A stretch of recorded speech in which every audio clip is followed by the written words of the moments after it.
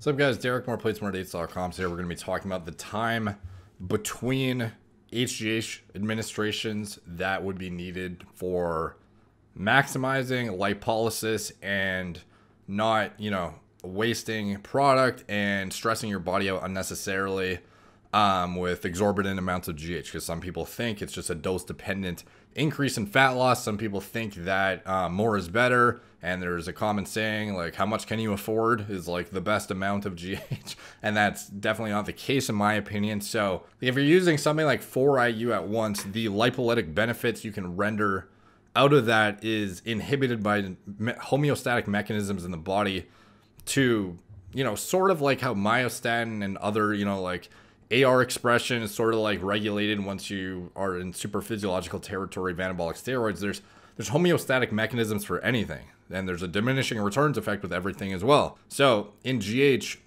once you get to that like max dose of lipolysis that you can yield the most fat loss out of with an administration, which I've covered in a previous video, due to the pulsatile nature of the human endogenous GH production, cells in the body expect a period of inactivity after each GH secretion. So there's a mechanism in place to prevent cell activity after each pulse. Even if you're pinning more than you can possibly utilize, there's a counteracting mechanism in place to inhibit that. That means if you're pinning multiple shots of GH throughout the day, you're not really, if you haven't let your cells kind of like return to baseline, you're not inducing additional fat loss above and beyond what you think you're doing. In fact, you're just pushing the IGF-1 pathway unnecessarily if the goal is maximal fat loss here. So, for the max effective dose for a 100 kilogram bodybuilder, let's just say it's around 1.35 IU, which is what I outlined in my previous video. Doing that every,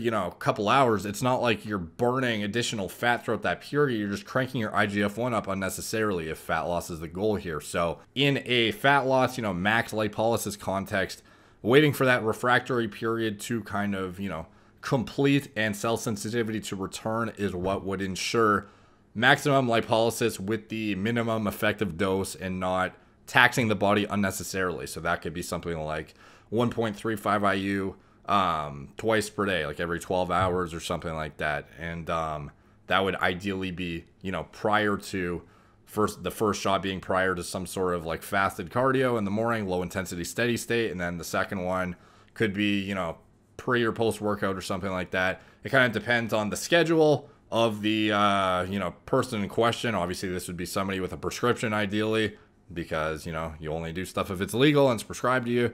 This is not advice and nothing to be construed as any kind of performance enhancing advice, obviously. So just in a general, if you're prescribed 2 to 3 IUs by your doctor, whatever, then that is the context in which I believe lipolysis would be maxed out and you would get the most bang for your buck, rather than doing, several IUs all at once, or, during that refractory period where you're going to get an inhibited outcome than would otherwise be achievable should you have spread that out more optimally, in my opinion. So take from that what you will. Thank you guys for watching. Please like, subscribe, check out my blog, moreplates.com, if you want to get emails every time I post an article. They're far more elaborate and in-depth than these videos where I sort of just ramble a bit, and they have, concise subsections with clinical studies reference for you to delve into further yourself. Highly recommend you subscribe to the mailing list. First link in the description below. Follow me on Instagram at moreplates_moredates, Facebook, Snapchat, Twitter,